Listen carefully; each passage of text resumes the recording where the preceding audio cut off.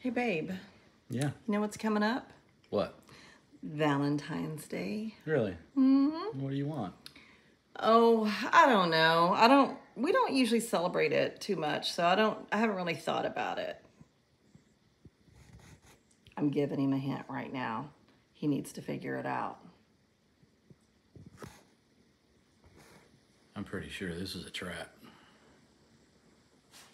These little annoyances really add up. If you don't know what really matters. Marriage mayhem may happen to you. But seriously, on a real note here, we want to talk about the marriage retreat. Come and take it. Yeah. It's in Gonzales, Texas. It's coming up at the end of February.